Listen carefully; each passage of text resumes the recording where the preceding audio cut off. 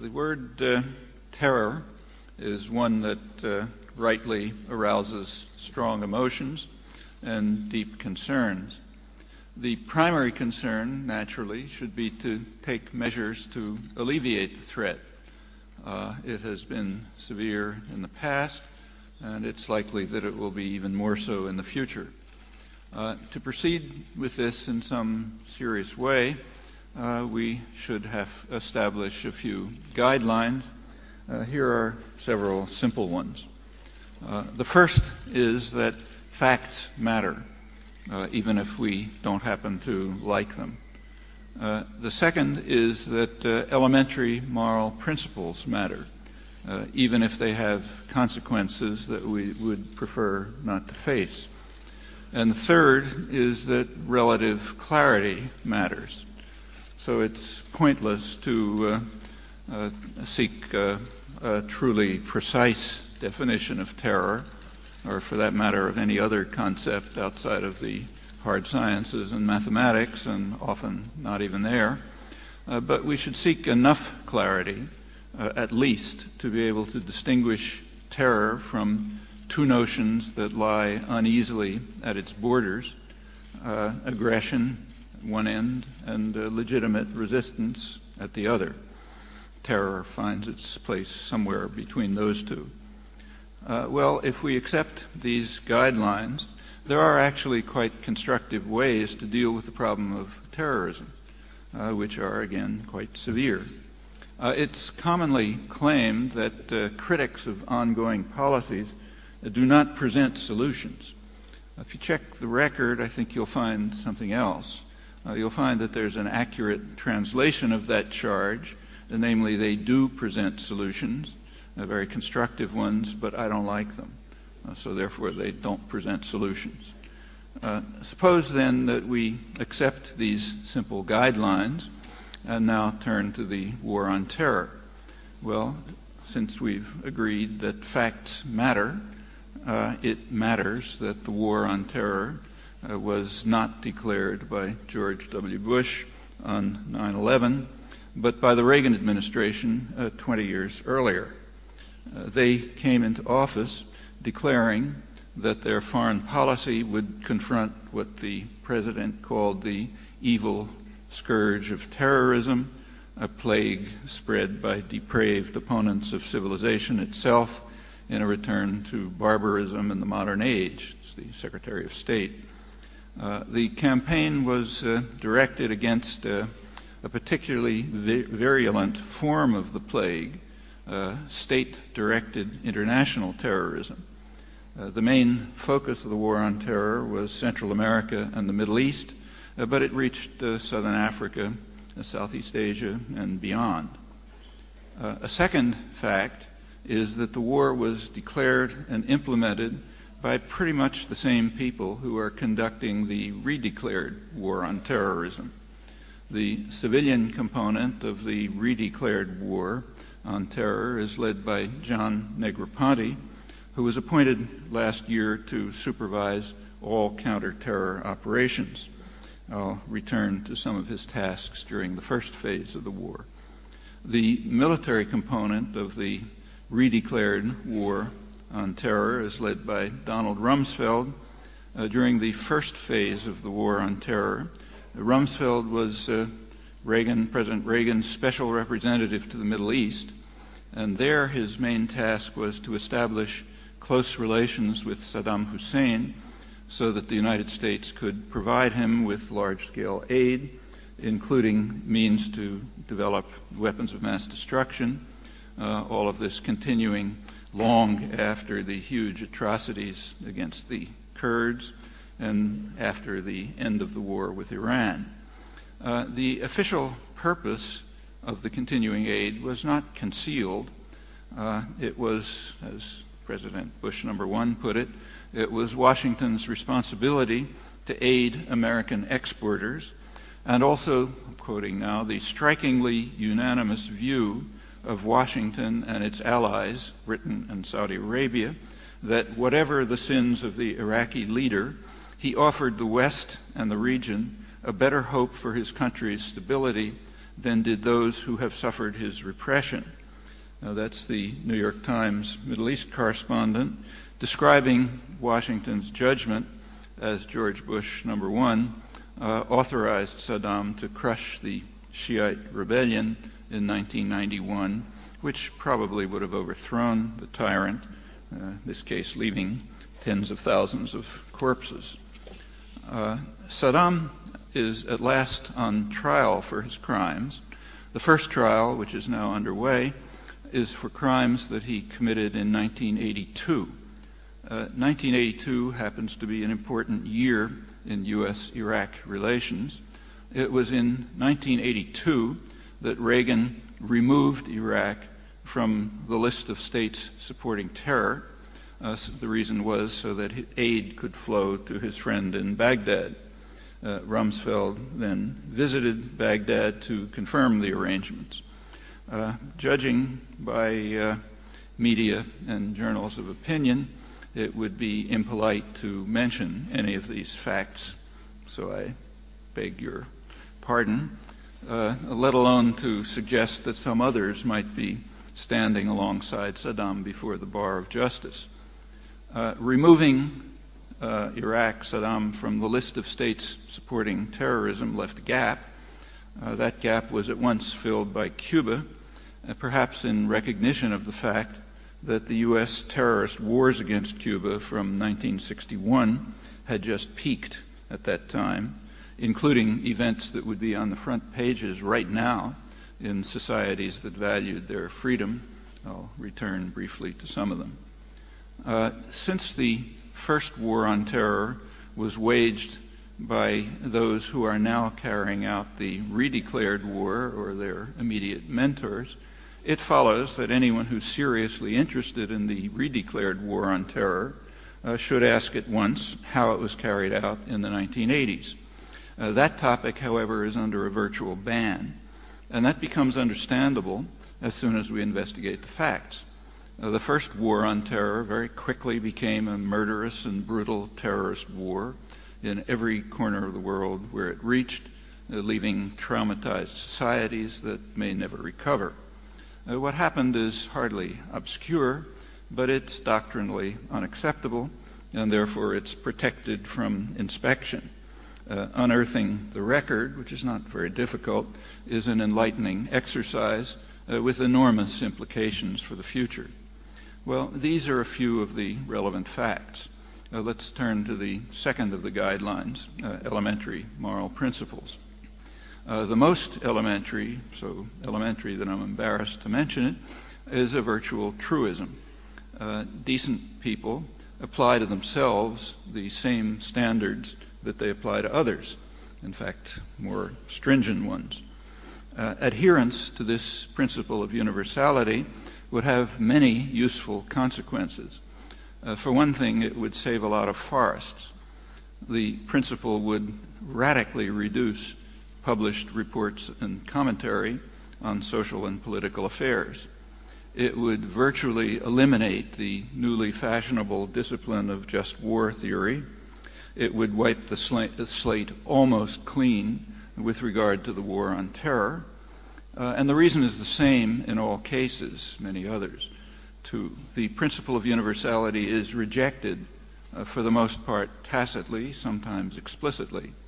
These are very sweeping statements, and I'm purposely putting them in a stark form to invite you to challenge them, and I hope that you do so. You'll find, I think, that although the statements are very slightly overdrawn on purpose, they nevertheless are uncomfortably close to accurate, and in fact very fully documented. But try for yourselves and see. Actually, here's another one you might try from the front pages, in England at least. In England, the principle of universality would terminate virtually all media and publishers in England under Tony Blair's proposed Glorification of Terror Act, which actually was voted down by the Lords, who proposed instead a ban on indirect encouragement of terror. That I repeat, that law, which will be passed in one or another form, will shut down virtually every publisher and journal in England. Does this statement sound extreme? Well, not if facts matter. If they do, then the statement is in fact quite conservative and therefore regarded as outrageous by the educated classes, and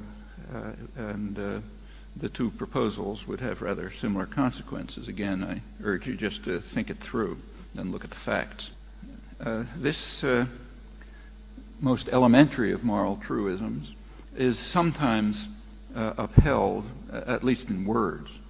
One example of critical importance today is the Nuremberg Tribunal, which sentenced Nazi criminals. In sentencing them to death, the Justice Robert Jackson, who is the chief of counsel for the prosecution for the United States and the tribunal, he spoke eloquently and memorably on the principle of universality. 1945, here's what he said: "If certain acts of violation of treaties are crimes, they are crimes whether the United States does them or whether Germany does them. And we are not prepared to lay down a rule of criminal conduct against others, which we would not be willing to have invoked against us. We must never forget that the record on which we judge these defendants is the record on which history will judge us tomorrow. To pass these defendants a poisoned chalice is to put it to our own lips as well." That's a clear and honorable statement of the principle of universality. But the judgment at Nuremberg, which had just concluded, crucially violated that principle, consciously and explicitly. The tribunal had the task of defining war crime and crimes against humanity. It crafted these definitions very carefully so that crimes are criminal only if they were not committed by the Allies. So urban bombing of civilian concentrations was excluded from the tribunal because the Allies carried it out more barbarically than the Nazis.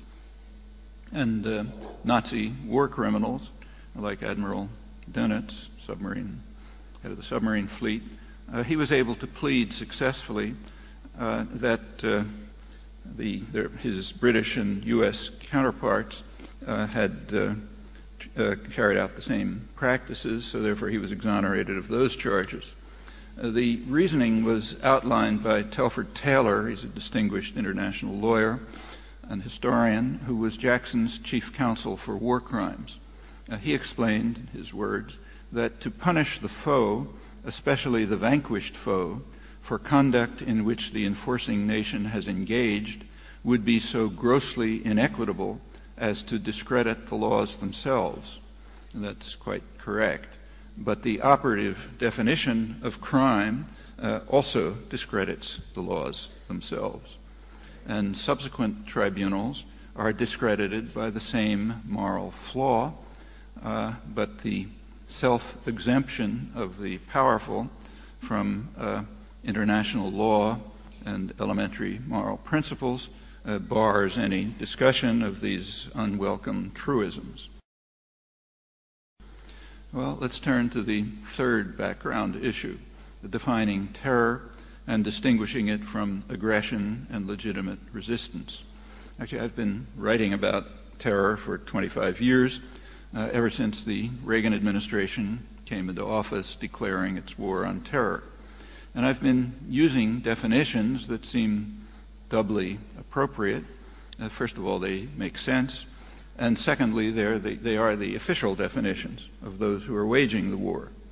So to take one of these official definitions, terrorism is the calculated use of violence or threat of violence to attain goals that are political, religious, or ideological in nature through intimidation, coercion, or instilling fear, typically targeting civilians. The British government's definition is about the same. Terrorism is the use or threat of action which is violent, damaging, or disrupting, and is intended to influence the government or intimidate the public and is for the purpose of advancing a political, religious, or ideological cause.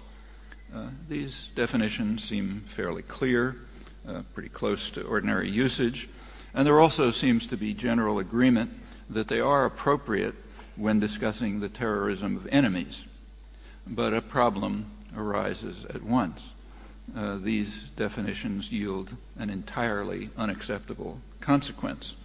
It follows that the United States is a leading terrorist state, and the same is true of what's been called the spear carrier for Pax Americana.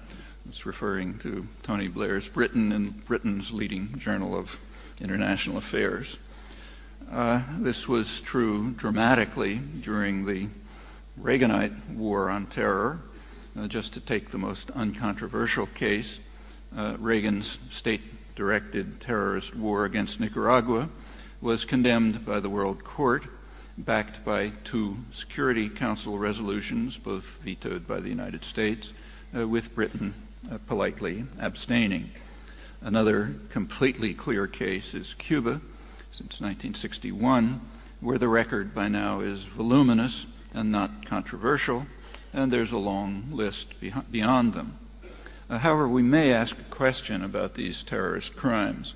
We may ask, for example, whether the state-directed terror against Nicaragua was really terrorism, or whether it rises to the level of the much higher crime of aggression. The concept of aggression was defined clearly enough by Justice Jackson at Nuremberg in terms that were basically reiterated by in an authoritative General Assembly resolution with no objections.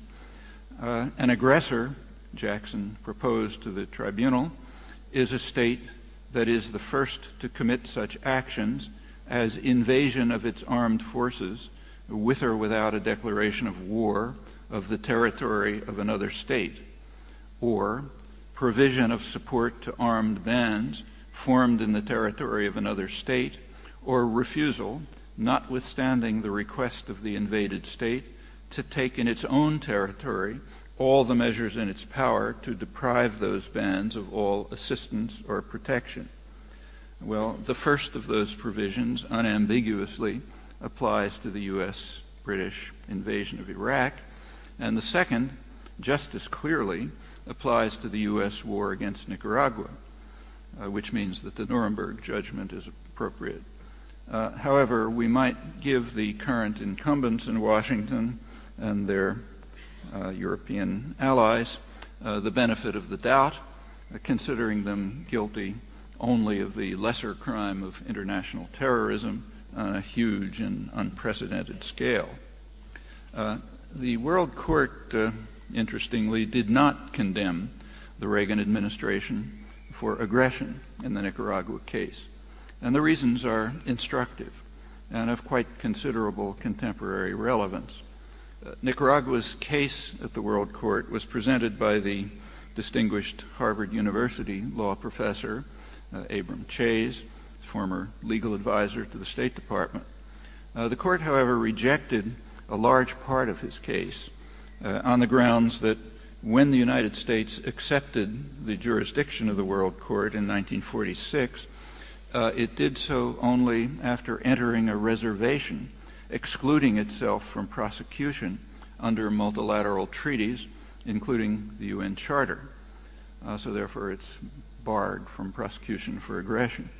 The court accepted that and therefore restricted its deliberations to customary international law and a bilateral U.S.-Nicaragua treaty, so that the more serious charges were excluded. And even on these very narrow grounds, the court did charge Washington with unlawful use of force, that's in lay language international terrorism, and ordered it to terminate the crimes and pay substantial reparations. The Reagan administration reacted by escalating the war with bipartisan support. After the shattered country fell back under U.S. control, it declined to further misery. It's now the second poorest country in Latin America after Haiti, and by accident, also second after Haiti in intensity of U.S. intervention in the past century. The standard way to lament these tragedies is to say that Haiti and Nicaragua are battered by storms of their own making.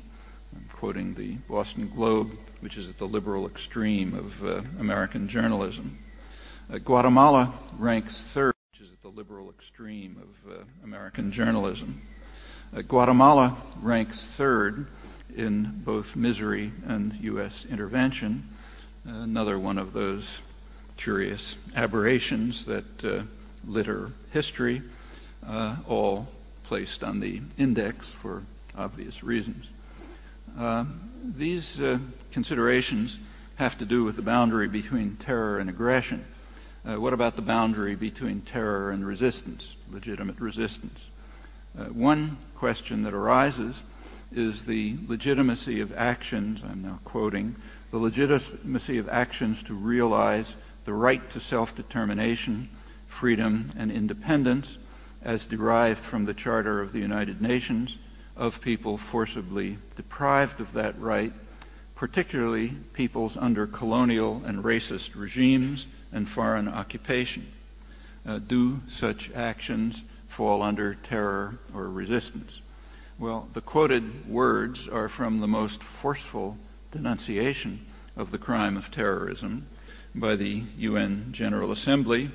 That was in December 1987. It was taken up under Reaganite pressure, hence it's obviously an important resolution. It's even more important because of the near unanimity of support for it. The resolution passed 153-2, with one country, Honduras, abstaining. The resolution stated that nothing in the present resolution could in any way prejudice the right to self-determination, freedom, and independence as characterized in the words I just quoted.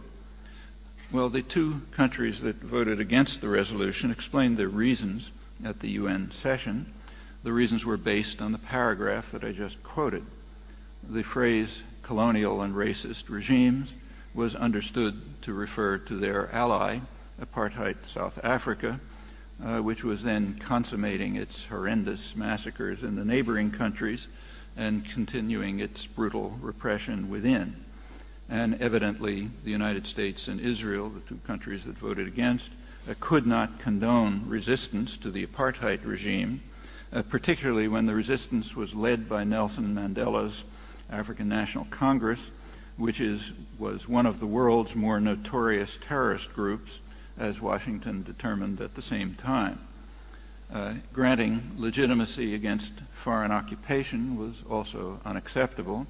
The phrase was understood to refer to Israel's U.S.-backed military occupation, then in its 20th year, and evidently resistance to that occupation could not be condoned either, even though at the time of the resolution, resistance scarcely existed, despite extensive torture, degradation, brutality, robbery of land and resources, and other familiar concomitants of military occupation.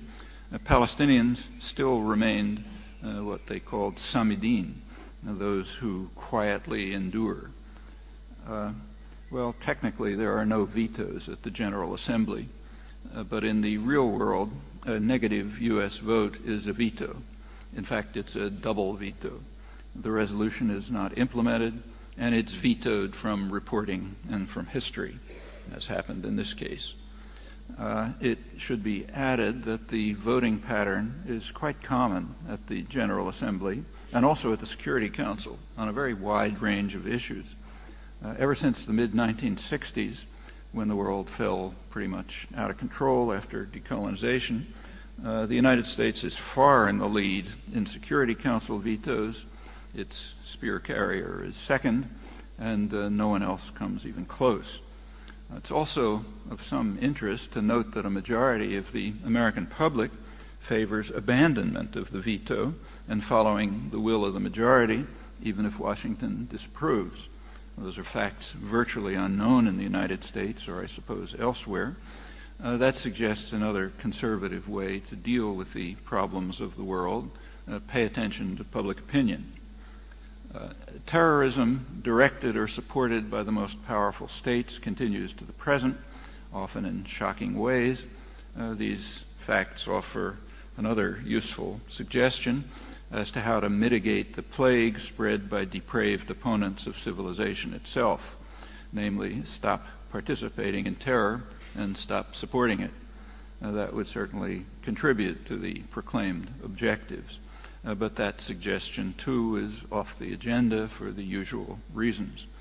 However, even with careful sanitation of discussion, dilemmas constantly arise. One has just arisen in the past few weeks when Luis Posada Carriles entered the United States illegally. Even by the narrowest definition of terror, he is clearly one of the most notorious international terrorists from the 1960s to the present. Venezuela requested that he be extradited to face charges for the bombing of a Cubana airliner in Venezuela, killing 73 people. The charges are admittedly credible, but there's a real difficulty. After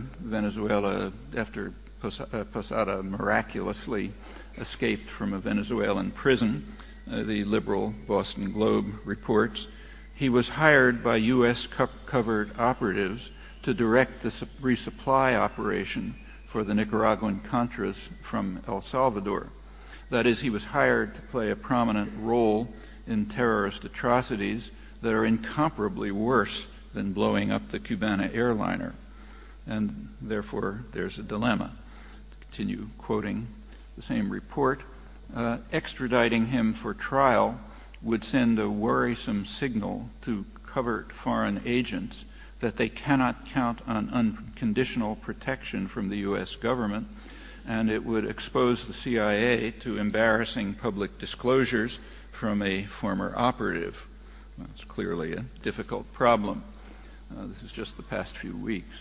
The Posada dilemma was thankfully resolved by the courts, which rejected Venezuela's appeal for his extradition in violation of U.S.-Venezuela extradition treaty. A day later, the head of the FBI, Robert Mueller, urged Europe to speed U.S. demands for extradition. He said, "We are always looking to see how we can make the extradition process go faster. We think we owe it to victims of terrorism to see to it that justice is done efficiently and effectively." At the Ibero-American Summit, all heads of Latin American states and Spain, shortly after, the leaders of Spain and the Latin American countries backed Venezuela's efforts to have Posada extradited from the United States to face trial for the Cubana airliner bombing, and they again condemned what they called the blockade of Cuba by the United States. They were endorsing near unanimous United Nations resolutions, the most recent a few weeks ago with a vote of 179 to 4. The 4 were United States, Israel, Marshall Islands, and Palau. After strong protests from the U.S. Embassy, the summit withdrew the call for extradition, but refused to yield on the demand for an end to economic warfare. Posada is therefore now free to join his colleague Orlando Bosch in Miami. Bosch is implicated in dozens of terrorist crimes, including the Cubana airliner bombing, many of these crimes on U.S. soil. The FBI and the Justice Department wanted him deported as a threat to U.S. national security, but Bush #1 took care of that by granting him a presidential pardon. Notice that this goes well beyond, both cases, well beyond indirect encouragement of terror, which is to be criminalized in Britain, with consequences that you can deduce. One consequence would be that every journal or publisher in England is to be banned because of their praise for George Bush #1 and participation with him in these and other activities under the legislation that's proposed by New Labour and the dissenting House of Lords. One might have thought that a dilemma would have arisen as well when John Negroponte was appointed to the position of head of counterterrorism last year. He was the ambassador to Honduras in the 1980s, where he was running the world's largest CIA station, and not because of the grand role of Honduras in world affairs, but because Honduras was the primary U.S. base for the international terrorist war,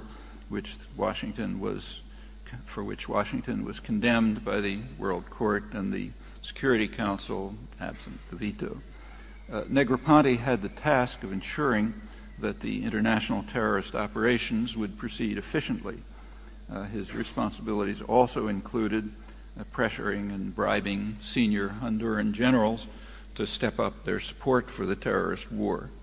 The most vicious of the Honduran killers and torturers was General Alvarez Martinez, who was the chief of the Honduran Armed Forces at the time. He had informed the United States that, in his words, he intended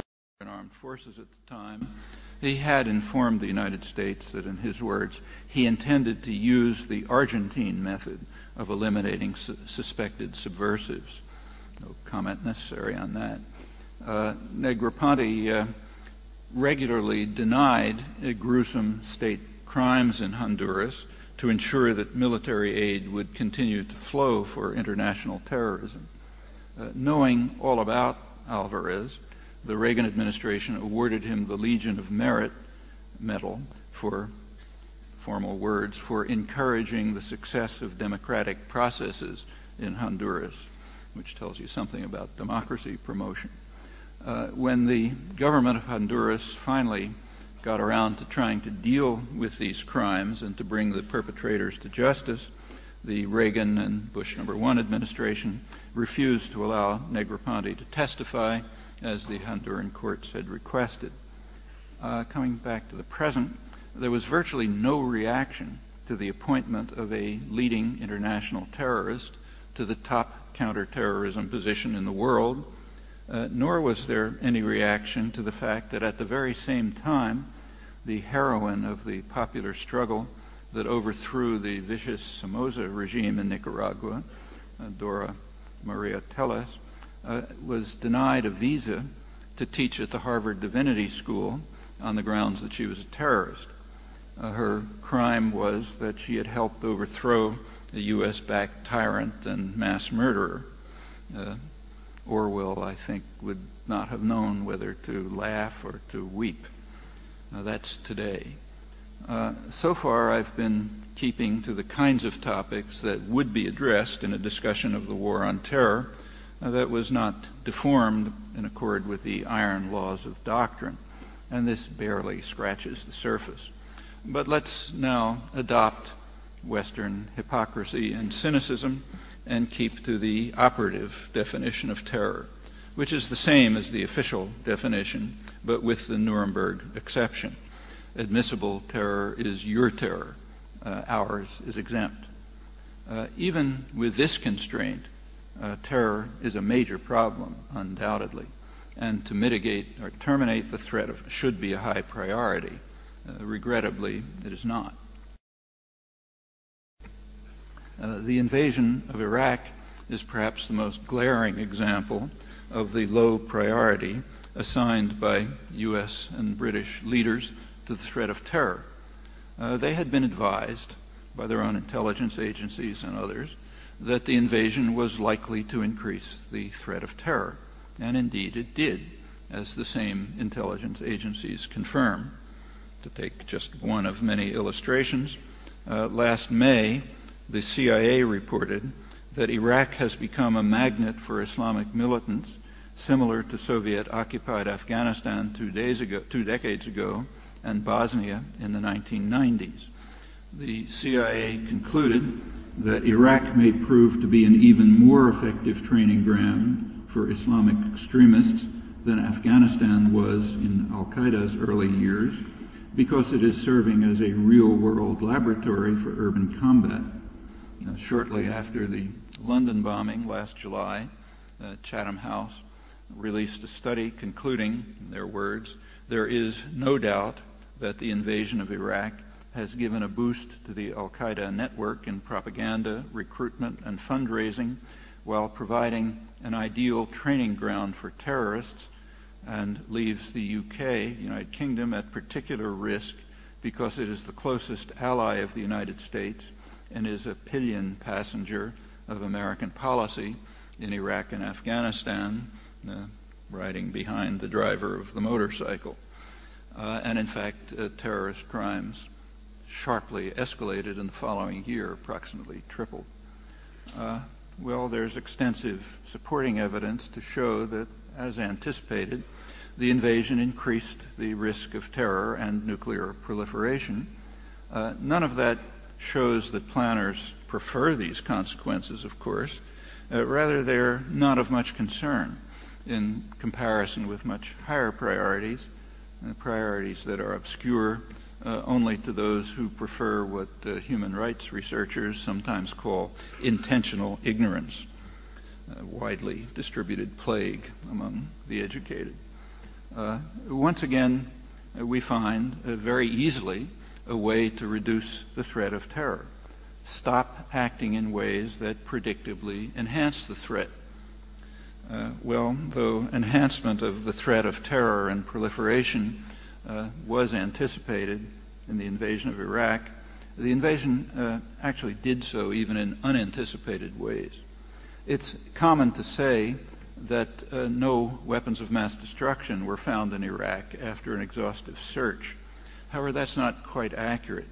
There were stores of weapons of mass destruction in Iraq, namely those that were produced in the 1980s, thanks to aid provided by the United States and Britain, along with others. These sites had been secured by UN inspectors who were in fact dismantling the weapons, but the inspectors were dismissed by the invaders and the sites were left unguarded. The inspectors nevertheless continued to carry out their work with satellite imagery. They discovered sophisticated massive looting of these installations in over 100 sites. That includes weapons, includes equipment for producing solid and liquid propellant missiles, biotoxins, and other materials usable for chemical and biological weapons, and also high-precision equipment capable of making parts for nuclear and chemical weapons and missiles. A Jordanian journalist who was monitoring the Jordanian-Iraqi border found that after the U.S.-UK forces took over, radioactive materials were detected in 1 out of every 8 trucks crossing to Jordan, destination unknown, and we'd rather not guess. Well, the ironies are almost inescapable, inexpressible. The official justification for the U.S.-UK invasion was to prevent the use of weapons of mass destruction that did not exist. The invasion provided the terrorists who had been mobilized by the U.S. and its allies with the means to develop weapons of mass destruction, namely equipment that they had provided to Saddam Hussein, caring nothing about the terrible crimes that were later invoked to whip up support for the invasion. It's as if Iran were now making nuclear weapons using fissionable material provided by the U.S. To Iran under the Shah, which may indeed be happening. All of these would be headlines in boldface in every newspaper in a free country in the world that's concerned with the truth of the important truths. You can judge how many times you've read it. Turning to another domain, the U.S. Treasury Department has a bureau that's assigned the task of investigating suspicious financial transfers. It's a central component of the war on terror. In April 2004, the Bureau gave its regular report to Congress, and it informed Congress that of its 120 employees, 4 were assigned to tracking the finances of Osama bin Laden and Saddam Hussein, while 6 times that many were occupied with enforcing the embargo against Cuba. Tells you something else about priorities. This goes way back. From 1990 to 2003, there were 93 terrorism-related investigations with $9,000 in fines, and 11,000 Cuba-related investigations with $8 million in fines. The revelations, of course, received the silent treatment in the U.S. media and elsewhere as well, to my knowledge. Well, why should the Treasury Department devote vastly more energy to strangling Cuba than to the war on terror? Well, the basic reasons were explained in internal documents of the Kennedy-Johnson years.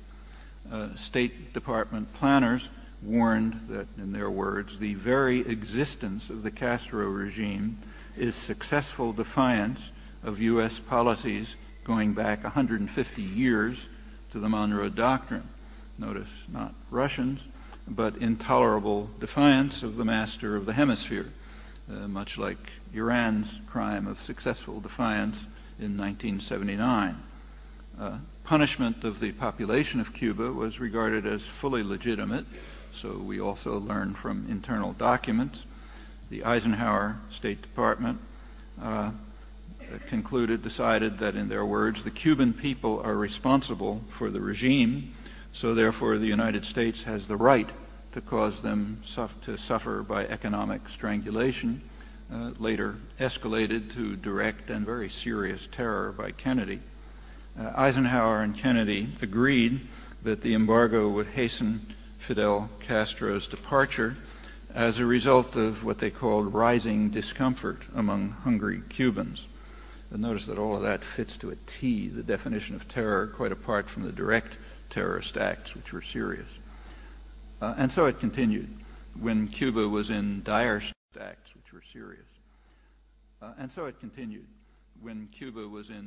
straits after the collapse of the Soviet Union. Washington intensified the punishment of the people of Cuba at the initiative of liberal Democrats. The author of the 1992 resolution to tighten the blockade proclaimed that my objective is to wreak havoc in Cuba. That's New Jersey liberal Democrat Robert Torricelli. And all of that continues to the present moment, putting the war on terror very deep in the shadows, because it's much less important than this. If reducing the threat of terror were a high priority for Washington or London, there would be ways to proceed, even apart from the unmentionable idea of withdrawing participation. The first step, plainly, is to try to understand its roots. With regard to Islamic terror, there's a broad consensus among intelligence agencies and researchers. They identify two categories. On the one hand are the jihadis, organized by the U.S. and its allies in the 1980s. They regard themselves as a vanguard. It's one category. The other category is their audience, which may reject terror, but nevertheless regard the cause of the jihadis as just. So a serious counter-terror campaign would therefore begin by considering the grievances and, where appropriate, addressing them, as should be done with or without the threat of terror. Some experience in Ireland about this. There's broad agreement among specialists that al-Qaeda-style terror, I'm quoting, is today less a product of Islamic fundamentalism than a simple strategic goal to compel the United States and its Western allies to withdraw combat forces from the Arabian Peninsula and other Muslim countries. That's Robert Pape, who's the academic scholar who's done the major studies of suicide bombers. Serious analysts have pointed out that bin Laden's words and deeds correlate closely, and history reveals the same. The jihadis, who were organized by the Reagan administration and its allies, ended their Afghan-based terror inside Russia after the Russians withdrew from Afghanistan, though they continue it from occupied Muslim Chechnya, which is the scene of horrifying Russian crimes back to the 19th century. Osama himself turned against the United States in 1991 because he took it to be occupying the holiest Arab land. That was later acknowledged by the Pentagon as a reason for shifting U.S. bases from Saudi Arabia to Iraq. Additionally, Osama was angered by the rejection of his offer to join the attack against Saddam. The most extensive scholarly inquiry into the jihadi phenomenon by the American scholar Fawaz Girgis concludes that after 9/11, I'm quoting him, the dominant response to al-Qaeda in the Muslim world was very hostile, specifically among the jihadis, who regarded it as an extremely dangerous extremist fringe. Instead of recognizing that opposition to al-Qaeda, instead of recognizing that the existence of the opposition and the fact that it offered Washington the most effective way to drive a nail into its coffin by finding intelligent means to nourish and support the internal forces that were opposed to militant ideologies like the bin Laden network, the Bush administration did exactly what bin Laden hoped it would do, resort to violence, particularly in the invasion of Iraq. Investigations by Israeli and Saudi intelligence, which are supported by U.S. Strategic Studies Institutes, conclude that foreign fighters in Iraq, which are maybe 5 to 10% of the insurgents, were mobilized by the invasion and furthermore had no previous record of association with terrorist groups. The achievements of the Bush administration planners and its pillion rider, their achievements in inspiring Islamic radicalism and terror and in joining Osama in creating a clash of civilizations are quite impressive. The senior CIA analyst responsible for tracking Osama bin Laden from 1996, Michael Scheuer, writes that U.S. forces and policies are completing the radicalization of the Islamic world, something Osama bin Laden has been trying to do with substantial but incomplete success since the early 1990s. As a result, Scheuer adds, it is fair to conclude that the United States of America remains bin Laden's only indispensable ally. The grievances that the jihadis appeal to as a mobilizing technique, those are very real. A Pentagon advisory board panel just a few months ago concluded that Muslims do not hate our freedom, but rather they hate our policies. And they added that when American public diplomacy talks about bringing democracy to Islamic societies, this is seen as no more than self-serving hypocrisy. Those conclusions go back many years. If we choose not to know them, it's because of intentional ignorance. It's been public for a long time. President Eisenhower in 1958 puzzled about what he called the campaign of hatred against us in the Arab world, not by the governments but by the people who are on Nasser's side, supporting independent secular nationalism, which the U.S. opposed. It was supporting fundamentalist extremism. The reason for the campaign of hatred was explained by the National Security Council, the highest planning organization. Here are their words. In the eyes of the majority of Arabs, the United States appears to be opposed to the realization of the goals of Arab nationalism. They believe that the United States is seeking to protect its interest in Near East oil by supporting the status quo and opposing political or economic progress. Furthermore, they say the perception is understandable.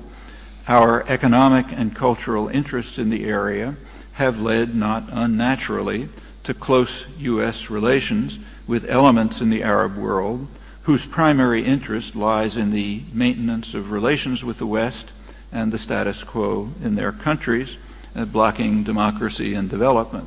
They didn't go on to point out that this is the most extreme fundamentalist fanatics in the world and also some of the most brutal and vicious regimes. That's 1958. Right after 9/11, the Wall Street Journal carried out a survey of the opinions of what they called moneyed Muslims. That's immediately after 9/11. They surveyed bankers, professionals, businessmen, all committed to official so-called Western values and embedded in the neoliberal globalization project. They too were dismayed by Washington's support for harsh authoritarian states and the barriers Washington erects against development and democracy by propping up oppressive regimes. That goes on to the present moment. They, however, had new grievances beyond those reported by the National Security Council in 1958, primarily Washington's sanctions regime in Iraq, U.S.-British sanctions regime, and support for, didn't mean much in the West, but slaughtering hundreds of thousands of people, devastating the society, strengthening Saddam, probably preventing him from being overthrown. That actually meant something among the backward people of the Arab world. That was one. And the other was support for Israel's military occupation and takeover of the occupied territories. There was no survey carried out of the great mass of poor and suffering people, but it's likely that their sentiments are more intense, coupled with bitter resentment of the Western-oriented elites and the corrupt and brutal rulers backed by Western power, who ensure that the enormous wealth of the region flows to the West, apart from enriching themselves. And the Iraq invasion only intensified these feelings further, much as anticipated, also contributing materially to the increase in the threat and reality of nuclear proliferation and international terrorism. Well, there are ways to deal constructively with the threat of terror, though not preferred by bin Laden's indispensable ally, or by those who want to avoid the real world by striking heroic poses about Islamofascism, or those who simply claim that no proposal has been made when there are quite straightforward proposals that they do not like. The constructive ways begin with an honest look in the mirror, never an easy task, always a necessary one. Thank you.